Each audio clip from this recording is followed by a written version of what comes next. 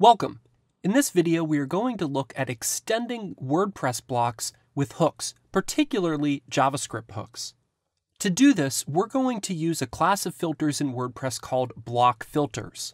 These are a set of JavaScript and PHP hooks in WordPress we could use to modify existing block properties. Now, as I mentioned, we're going to focus primarily on JavaScript hooks, but there are some helpful PHP ones as well. At the start, it's important to point out that sometimes extending blocks is a good direction to go in, and other times rebuilding the blocks so that you could really change everything that you need without potentially breaking things is actually a better approach. So as we go over some of the different filters you could use, this is an important thing to keep in mind. Of course, over the next several videos, we'll also look at some examples of when you might want to go in different directions. Now, diving down into the specific JavaScript block hooks that are available, or I should really say a collection of some of the hooks that are available, we have blocks register block type. Now, this one allows you to hook into any of the settings with JavaScript that you would usually set when building a block. Then we have get save element, which will focus specifically on the save setting and letting us override that one. Then we have get save content extra props, which is a pretty cool one that lets us interject new props or override props into our save function or save component. Then we have some simpler ones like get block default class name, which will let us modify the class name that goes out by default with this particular block. This is a helpful one you might need to use.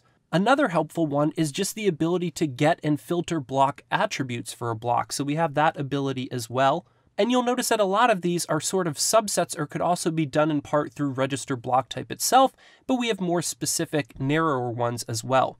And finally, for our list here, we have unregister block type, which could be a helpful one if you want to make sure that certain block types do not show up in the editor. Now, as I mentioned, there are more of these and more will probably come, but this is a good example of some of the core ones that you'll come across. Now, I want to mention a warning at this point that when you modify or filter saved block content, so you override the save setting, you may or potentially will break existing blocks. What happens in the WordPress editor is that the content saved in the database has to match what is in the save setting. So if you modify that with JavaScript for existing blocks, it will break. Now, this is something I'll talk about in depth in coming videos and pointing out which one of these filters may particularly do that, but I want to point this out at this point. It's also important to mention the PHP filter render block. This will also allow us to override the save settings, but it'll let us do it on the PHP side where we won't break blocks. So we'll also look at this in depth in a future video. Now, in addition to these JavaScript block hooks and our PHP hooks, we also have more hooks like the editor hooks. We have the ability to hook into the block edit component specifically, as well as the block list block or the block wrapper that appears around a block inside of the editor. And then more editor hooks will come as well. Now, let's back up and look at what these look like in practice. In order to use JS filters, first we have to enqueue our JavaScript. Now, you can include filters in with the same bundled code that you output for building a block. However, I like to break these up into two separate files, and it all depends on your preference. However, they can be potentially combined together. The important thing is that you have to enqueue whatever JavaScript is that you're going to put your filters into. Then we're going to call WP hooks add filter, and we'll show how to write this a little bit cleaner, but add filter comes with 3 parameters. We plug in the name of the filter we want to hook into, and then we have a new thing that's different than PHP filters where you have to give your filter a unique name, and then the third parameter is the callback function that actually executes what the filter should do. So then our third step is to create that callback function with our custom filter code. So let's imagine that we have a blank JavaScript file enqueued up, and we first want to grab add filter from WP hooks.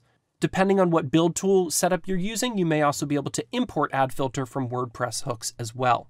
Then we would call add filter, and the first parameter we would pass in is the specific filter we want to hook into, which is usually written as like module and then the actual filter itself. Then we have to give it a custom name, and we'll look at some examples of this, but this has to be a unique reference sort of describing what it is your filter is doing. And then finally, we have our callback function with the filter itself. So this is what it looks like at a high level. Now let's look at what it would actually look like with a specific hook. So what we're going to do in this one is pull in add filter, And then we're going to call blocks register block type. So this will let us hook into any of the register block type settings, but specifically we're going to look at extending a paragraph block.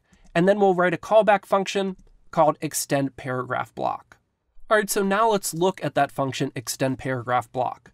We would define it just like any other function, and it comes with two parameters of the settings, which is all of the different settings for a block, and then the name of the block specifically. Now this filter will run on every single block that you have set up, or every single block type. So you want to run conditional checks to make sure that you're only modifying the ones that you want.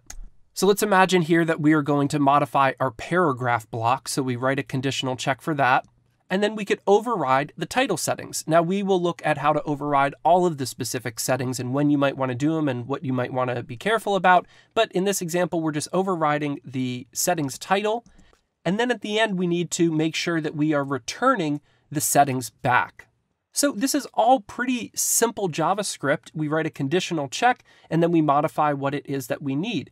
The other nice thing is that this is very similar to PHP hooks, which hopefully you are already familiar with the one difference that you do need to set up that second parameter of a custom name for your filter specifically.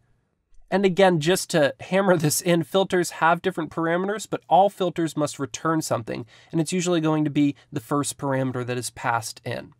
Now, before we wrap up, I want to make sure that we check out the documentation for block filters. This is going to be in the developer handbook, and it's under filter reference and the block filters. So first one. Now, the first one is block style variations, and we're going to look at that in depth in its own section in the course. So I'm going to skip past that one and come down to the filters, and we see blocks register block type with an example, get save element, some of the ones that we've mentioned, as well as some other ones that you could check out too. So make sure, as always, that you're checking out the documentation to get an idea of what is available, as well as oftentimes get samples and examples. So that takes us through a high-level overview of extending blocks. Over the next couple videos, we're going to look at a bunch of these in depth and get comfortable with how and when to use them, and possibly when not to, because remember, sometimes rebuilding your own custom blocks is actually going to be a little bit smarter approach, especially in long-term potentially, when you're looking at the option of extending blocks.